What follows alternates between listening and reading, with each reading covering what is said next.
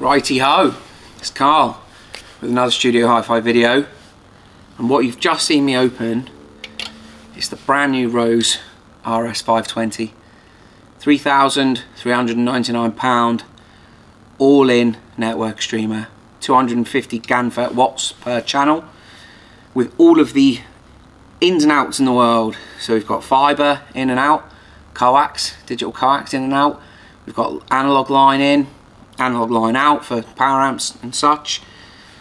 We've got 3 USBs, so one of them is the Wi-Fi and Bluetooth receiver, the other 2 for audio, SSD, things like that. It can have a SATA hard drive in, internally, so you can control that. PC audio, so USB A, has HDMI out, so you can use the Rose Tube feature on your TV in 4K whilst listening to the internal amplifier on your speakers.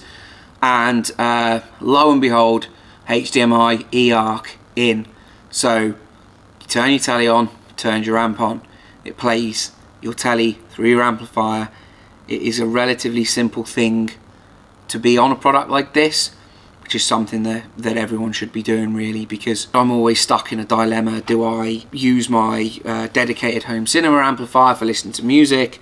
Do I bring in, one of my other amplifiers and just have a 2-channel system? And I know, first world problems and all that, but there is a dilemma there between the two, and I'm stuck smack bang in the middle of it. And that's why I have 2 amps at all times. I have my AV amp, which runs my AV system, and then I have a standalone which runs my my stereo speakers. So yeah, I hope you can see from the picture, because something that caught me out was the form factor.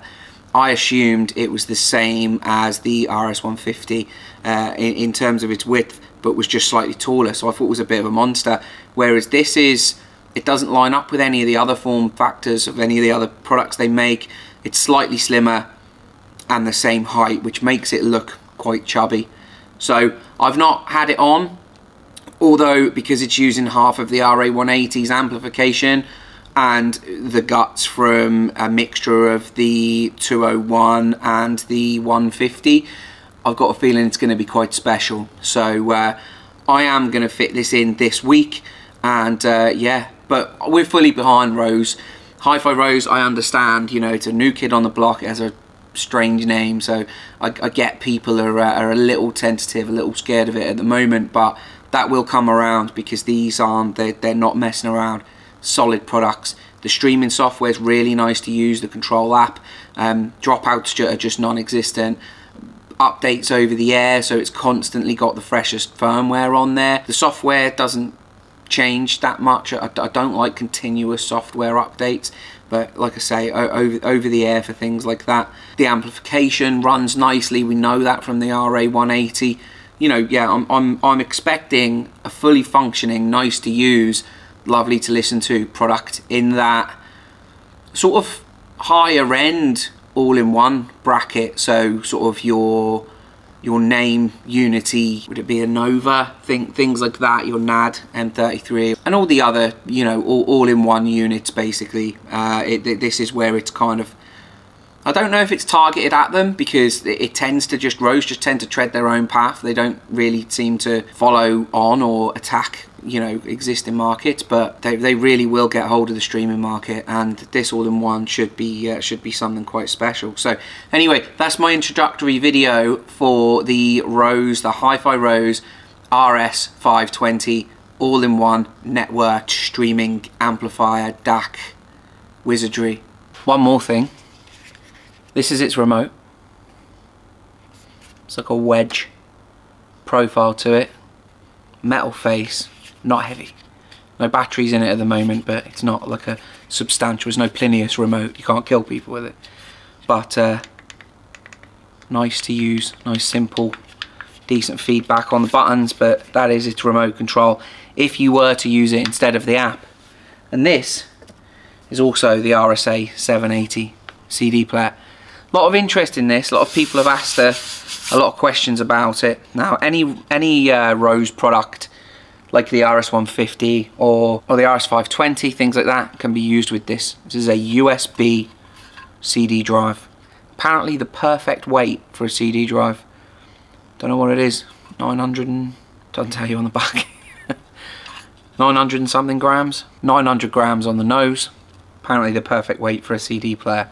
To be fair, for something this size, it's substantially heavy. It's rock solid, like a solid piece of billet, I'd imagine it is. Yeah, so it can be used to play, can be used to rip, and as soon as you plug it in, the software recognises it and a CD playing software comes up. So I'd imagine with one of these in silver, because they come in 2 different finishes, and with it just sat at the back or on a different part of the rack, probably wouldn't want it there because it's covering those vents. You've brought CD ripping and CD playback to your system for 349 quid.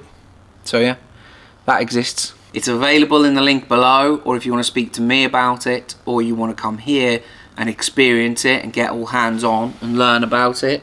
No Ethernet connected, but that's okay. We've completed the setup. And there it is, there's the familiar home screen, the familiar Rose home screen.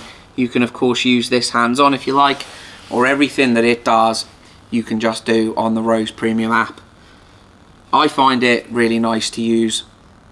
It starts up in an open menu that has collected playlists and things from around the net and based on what you've been listening to and stuff like that. So, you know, I imagine through time it will just get slicker and slicker to use, but like I say, these guys aren't, they're not messing around. They're from the sort of smartphone end of the industry where things have got to be silky smooth, they've got to work perfectly. So usually with a product, it doesn't matter how good it is, I have some form of flaw, some form of snag, and I just cannot pull it out of the Rose product. I don't have any snags with them.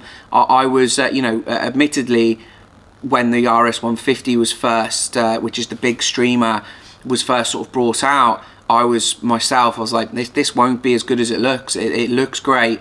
Usually products that look great, they don't sound that great. You know, they usually focus in the wrong area for me. They focus more on the convenience than they do on the sound, and it just isn't the case. People need to get in front of Rose products. They need Rose products in their ears and in their functional lives. All right. Like I say, I'm fully behind them. So, yeah, hope you've enjoyed that introduction to this product. I'm Carl. This is Studio In Car with a Studio Hi-Fi video. Alright, take it easy.